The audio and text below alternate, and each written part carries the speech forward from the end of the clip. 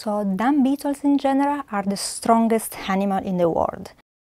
When a pair of dung beetles or spider dung beetles encounter an obstacle, male and female cooperate. They help each other to overcome this obstacle.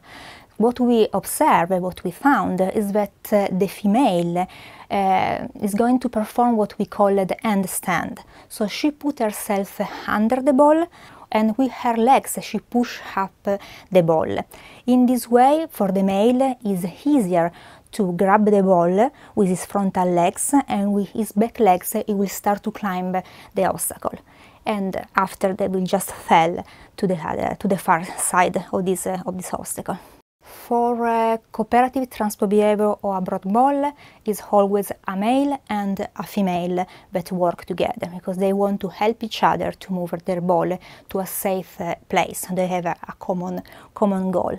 I observe in the field a pair of male or a pair of female try to move in some way a ball, interact between them, but this interaction always end in a fight, in a very strong fight between these beetles, with the winner running away with the ball, or other case the two individuals just fell apart this poor ball.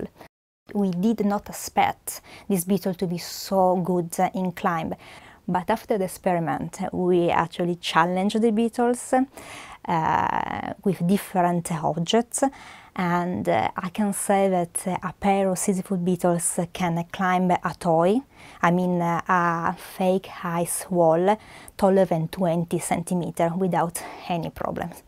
It was incredible to see that.